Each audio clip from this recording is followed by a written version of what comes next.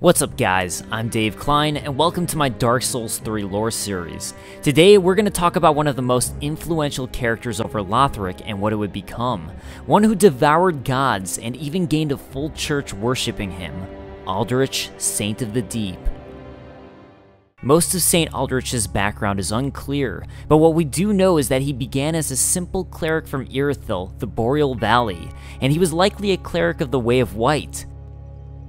Aldrich is said to hail from Irithyll in the Boreal Valley, an ancient fabled city. A right and proper cleric, only he developed a habit of devouring men. In fact, he didn't only devour men, but came to love it. Aldrich, infamous for his appetite for flesh, apparently had the desire to share with others his joy of imbibing the final shudders of life while luxuriating in his victims' screams. Perhaps out of fear, or perhaps out of respect for what he had become, Aldrich gained a mighty following, and many began to worship him. Eating people also began to take effect on him and transform him. He ate so many that he bloated like a drowned pig, then softened into sludge. So they stuck him in the Cathedral of the Deep, and they made him a Lord of Cinder, not for virtue, but for might. Such as a lord, I suppose. And thus began the true worship of Aldrich Saint of the Deep. His influence began with his clergymen and evangelists who helped to spread his worship. The evangelists left the cathedral along what would become known as the Road of Sacrifice in order to spread the gospel. They were the mentors of the dwellers of the undead settlement, and these teachers, all women, came to enlighten inhabitants of the undead settlement and sent carriers on the path of sacrifice. In other words, the evangelists brought the worship of Aldrich to the undead settlement along with all of their rituals.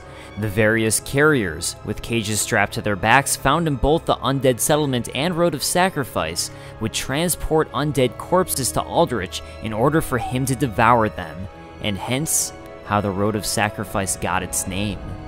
At the foot of Lothric Castle, an old path still runs below the tower in the undead settlement. It was used to transport sacrifices to the Cathedral of the Deep. Now, this is purely my speculation, but I think many of the evangelists and those who worshipped Aldrich did so in order to avoid being eaten. There's nothing in-game that implicitly states this, but it seems like a very likely cause for why the evangelists would come spread the gospel to the undead settlement. Instead of risking themselves being eaten, why not find others to feed to Aldrich? Additionally, I believe all of the torture seen throughout the settlement was brought on by the evangelists. It's likely their spreading of the gospel of Aldrich was rather forceful, and those who disobeyed were the most likely to be sent to and devoured by Aldrich. Although, it's also just as possible that followers of the Aldrich gospel would purposely sacrifice themselves, perhaps thinking it would make them something greater, and a part of that whom they worshipped, Aldrich. Followers were burned, and evangelists fed them red bug pellets, who dole them out to followers to ease their suffering when they burn. And, of course, these burnt undead were most likely sent to Aldrich to be devoured. Now, one problem with eating undead is that they never truly die. Therefore, the remains of those Aldrich ate were placed outside of the cathedral, with grave wardens watching over the corpses. Grave wardens were tasked with disposing of the ever-rising corpses that plagued the cathedral. These corpses were only a part of the aftermath of the things Aldrich created as a byproduct of his cannibalism. In the cathedral slumber things most terrible, and as such, the Deacons require a grand narrative to ensure they do not falter in their duty. It seems yet more foul, abhorrent beasts were created due to Aldrich sharing his joy of flesh. The Aldrich Ruby and Sapphire can be found on the two malformed beasts, each stating Aldrich had the desire to share with others his joy of imbibing the final shudders of life. The Deep was originally a peaceful and sacred place, but became the final rest for many abhorrent things. One survivor we know of this was Horus the Hushed, who is one of two children to have actually survived and escaped the clutches of Aldrich, with Henri of Astora likely being the other, considering they both seek Aldrich. And especially since, as Space Pirate Lord pointed out to me, she says the following line when she witnesses Horus die. Oh, Horus, why? Don't Don't leave me. Not you. Not like the others. At some point along the way, Aldrich became a Lord of Cinder, and therefore sacrificed himself to the fire, either forcefully or by choice. Eating so many people would have made him more powerful, filled with souls, making him the perfect lord. But being a Lord of Cinder isn't exactly a great fate, especially after one learns what it entails. It cinches to the bone. It hurts. Please, help me. Be done with me. No, gods, no. I cannot bear it. It burns. Help me.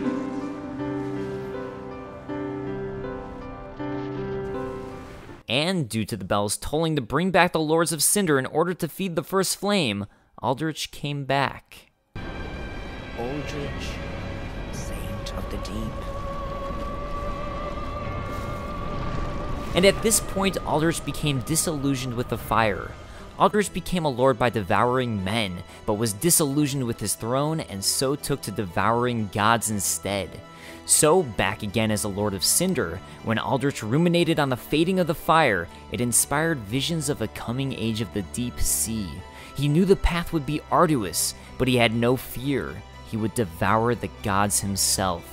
We reached the Cathedral of the Deep, but Aldrich's coffin was empty. The man-eater must have left for his true home.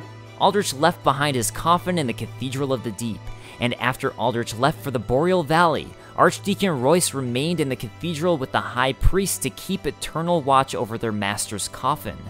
Aldrich had 3 archdeacons, and of the 3 archdeacons of the Deep, one stood over Aldrich's casket with hope that he would return one day.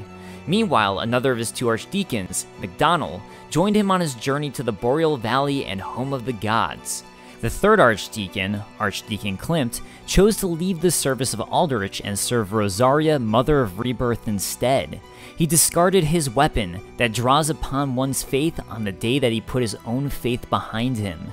And we know from Rosaria's fingers that they were the sacred seal of Archdeacon Klimt, who served Rosaria, Mother of Rebirth. One interesting note about the Deacons of the Deep and Aldrich is that their souls are the only 2 souls which are blue in hue, which would seem to be a result of how the Deep has affected them. I think this is especially interesting to note when trying to consider what the Deep is, and how it may relate to Dark and the Abyss, especially considering their souls look nothing like High Lord Wolner's soul, who was consumed by the Abyss. Before leaving for the Cathedral of the Deep, it's possible Aldrich began as a cleric in the service of Pontiff Sullivan. The small Dahl estate, in the legendary old city of Irithyll, situated in the Boreal Valley, the Pontiff Sullivan gave this Dahl to valued subjects so that they might use it to cross the barrier when they return home. This Dahl can be found at Aldrich's tomb, and if he was at some point in possession of it, perhaps Pontiff Sullivan gave it to him before he left the Boreal Valley. Either way, in Irithyll, the Boreal Valley, Pontiff Sullivan helped Aldrich in his cause to devour the gods. This tower is a prison. Thy presence shall invoke the ire of the tyrant Sullivan. This was likely in order to further his own purpose and become more powerful himself. The Dark Moon Knights were once led by my elder brother, the Dark Sun Gwyndolin. But he was stricken by illness, and leadership of the Knights fell to me. Then Sullivan wrongfully proclaimed himself pontiff, and took me prisoner. Pontiff Sullivan locked Yorshka away and imprisoned a god of the old royalty in the abandoned cathedral to be fed to the devourer, this god being none other than Gwyndolin, the youngest son of the mighty Lord Gwyn and the first Lord of Cinder, who took a lord soul from the first flame. In fighting Aldrich, we can visibly see his resemblance to Gwyndolin, a result of him devouring the god, and he chooses to shoot Gwyndolin's moonlight arrows as an attack. He wields the Dark Moon longbow, a longbow of Dark Moon Gwyndolin who was gradually devoured by Aldrich. And it's possible Gwyndolin wasn't the only one he ate. Aldrich dreamt as he slowly devoured the god of the Dark Moon. In this dream, he perceived the form of a young pale girl in hiding.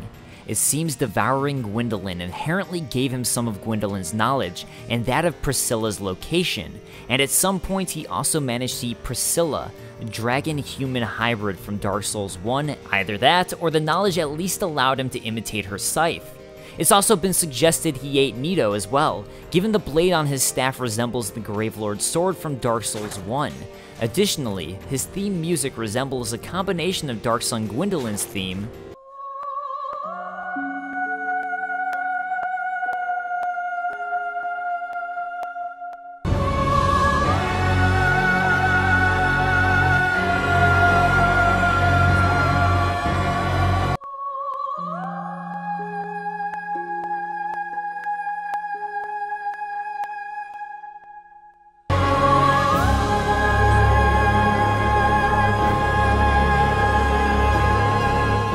and Gravelord Nito's theme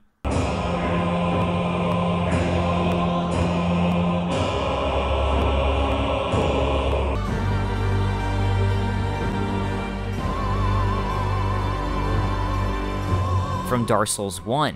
Also, his bottom half looks suspiciously similar to Nito. However, there's no hard evidence, in considering that I believe it to be canon the chosen undead kill Nito in Dark Souls 1, while both Gwendolyn and Priscilla were optional. I personally find this unlikely. Another interesting thing to note is that by defeating the various bosses in Dark Souls 3, you can collect their armor from the Shrine Handmaiden. However, for defeating Aldrich, you instead are only able to collect Smo, a cannibal from Dark Souls 1's armor. This has led many to speculate that Aldrich could be Smo's soul reborn, as goes with the theme of Dark Souls 2. Personally, I think it may simply be fan service by From Software, but I'll leave it to you to decide. While Aldrich ate the gods and presided over Anor Londo, ruminating over the coming age of deep waters, Archdeacon MacDonald remained in the Irithyll Valley and made it his duty to protect Aldrich at all costs. He started the Aldrich Faithful Covenant with the purpose of ensuring that Aldrich, Devourer of Gods, remains undisturbed by taking the form of loyal spirits and hunting down those who would trespass the ruined cathedral. He would then delight in taking from those he killed the human dregs, heaviest things within the human body, and will sink to the lowest depths imaginable, as a token which he would utilize. One final note is there's actually a character named Aldrich in the recent Dark Souls comic, and he happens to carry around a doll with him. This series hasn't yet finished, and it's unclear if it's canon, but it's still worth considering. And thus, from the undead settlement to the Road of Sacrifice and Cathedral of the Deep, and further into Irithyll, the Boreal Valley, and Anor Londo, home of the gods, Aldrich was one of the most influential lords of Dark Souls 3. He, his followers, and allies tore apart all that came their way in order to feed the flesh-hungry Aldrich. Alright guys, that wraps up the first of my Dark Souls 3 lore videos. If you'd like to hear deeper theories about the Deep and what it is, I'd recommend checking out Mad Luigi's video on Aldrich. Whether you agree with it or not, it's definitely an interesting interpretation and I think worth checking out. Additionally, if you'd like to hear more theories against Priscilla and Nito having been eaten by Aldrich, then you should check out Sentinel Akira's video on just that. And I hope you enjoyed my video re-uploaded for deeper accuracy. I highly recommend checking out my Dark Souls 1 lore series if you need to catch up on the lore of Dark Souls 3, and I hope you enjoyed. Let me know your thoughts below, and I'll see you next time. Peace. Bloodborne gets rid of shields almost entirely, replacing them with guns in a much more aggressive style of combat. I mean, there's only one singular shield, the wooden shield, which is fortunate, being that wood is totally bulletproof. After playing 2 hours of an early build of Demon's Souls, Shuei Yoshida, Sony Computer Entertainment's head of product development, concluded, "This is crap. This is an unbelievably bad game. Maybe then we could truly see beyond our mind's eye, that there is a way, a potential for humans to evolve beyond their natural limitations."